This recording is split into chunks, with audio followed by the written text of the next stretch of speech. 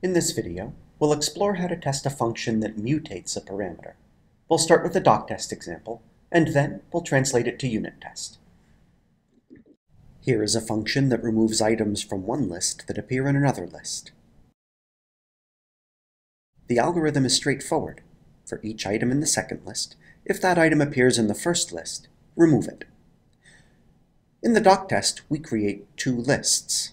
We've intentionally not used L1 and L2 as variable names in order to remind everyone that parameters are local variables, and we can use any name we like for the two lists outside of the function.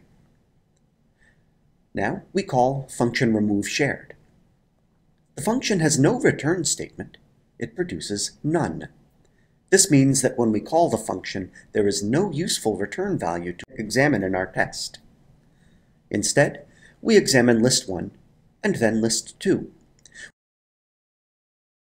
We want to make sure that list 1 has been mutated properly, and we want to make sure that list 2 has not been mutated. For thorough testing, it's important to check this.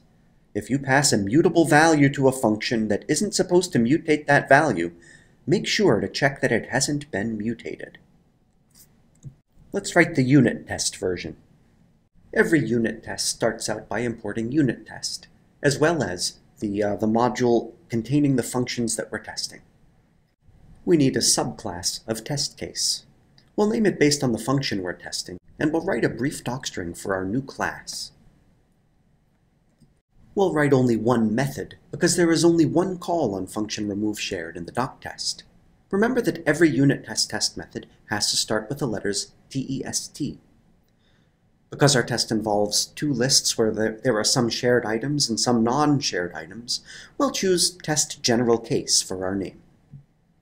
The docstring should describe the test. Remember that if the test fails, then this docstring is part of the output, so try to make it clear and helpful.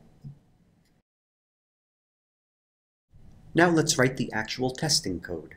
We'll copy and paste from the doctest to initialize our two lists. Once we call removeShared, we expect the lists to look like this.